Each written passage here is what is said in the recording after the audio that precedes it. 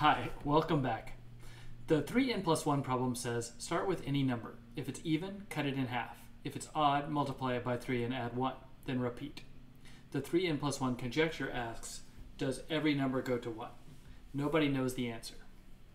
So first of all, how long does it take for a number to reach 1? Here's a plot of different start numbers on the x-axis and how many steps they'd need to reach 1 on the y-axis. Everything's pretty much okay up until 26, which takes 10 steps to reach 1, but 27 takes over 100 steps, and so does 31.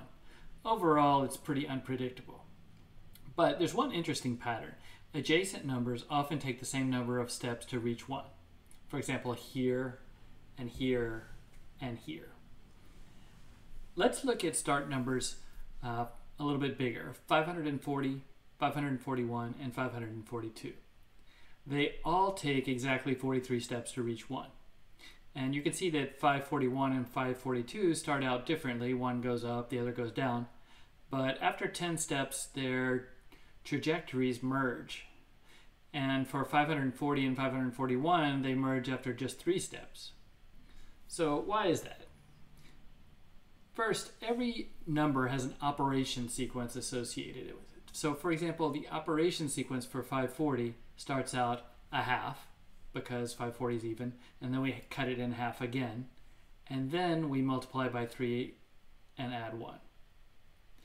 So let's think about applying those operations to any number m.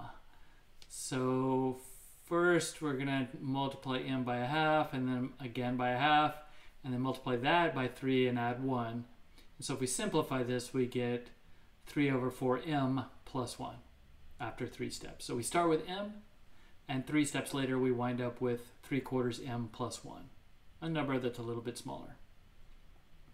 The operation sequence for 541 starts out 3n plus 1, because it's odd, and then it gets cut in half twice.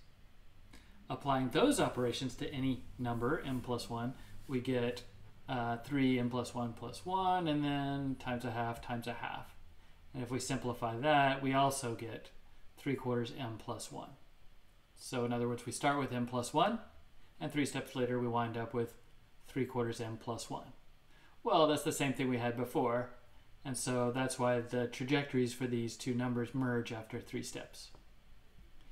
Now, does this only happen with the numbers 540 and 541? Is it kind of a freak accident? Well, it also happens with 548 and 549. And actually with every 8th pair of adjacent numbers. As long as the first number is divisible by 4 but not divisible by 8.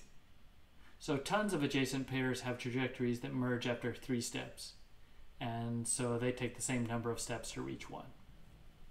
And actually this is one of the tricks mathematicians use when they confirm that the first billion numbers all go to 1.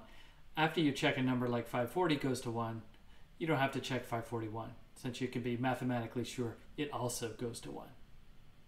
Okay, that was quick. So stay tuned for more 3n+1. In the next episode, we're going to discover why 3n+1 sequences go down instead of up.